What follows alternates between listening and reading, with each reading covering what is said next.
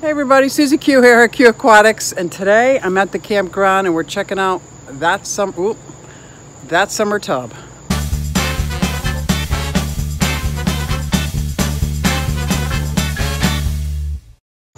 Let's take a look just to see if there's any fry at all. I did see swimming fish, probably the parents, so I'm going to scoop up in this to see if I can see if we have any fry. Wish me luck! Let's take a look. Let's take a closer look.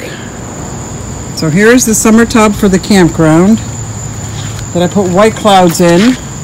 We've had tons and tons of rain. I wasn't able to get down here for almost 3-4 weeks. So some of the plants are doing very good. Some of these were just one little tiny clippings from my garden.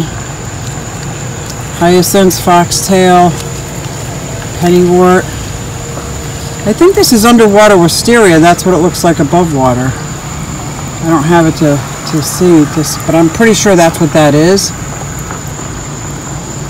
And we got White Cloud Minnows. I took a peek inside and I saw a bunch of fish swimming around, so I'm gonna do a couple scoops to see if I can see if any of those are fry or if they're just still the adults.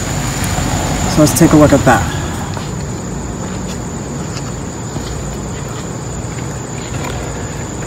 So here is my camping summer tub. I'm going to pull some of these out and make sure there's no fry on it.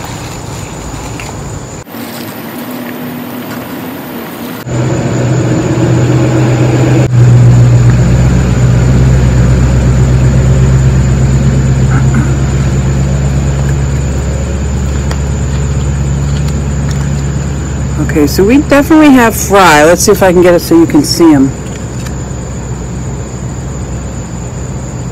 Definitely have fry. Because those are not the size of the parents.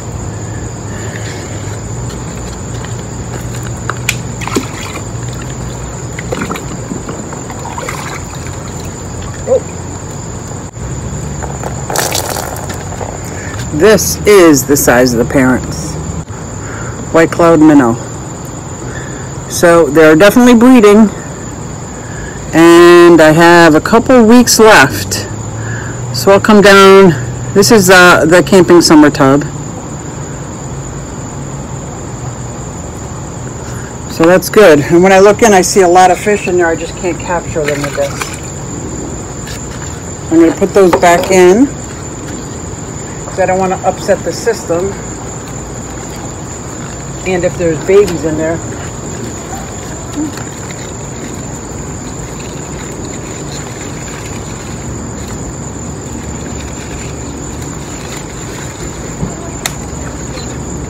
Go. So that was a nice quick little update on this summer tub, and it looks like there's fry. So I'm going to give it a couple more weeks and I'll come back. Well, I'll come back in the interim, but in a couple weeks I'll start taking the fry out. So I think with the weather the way it is, we're good. Overnight is still above 70 degrees. So I heard Michael's fish room, Mike, saying that he waits till it's below 70 degrees overnight before he brings in his fry. So I think we have a couple more weeks left.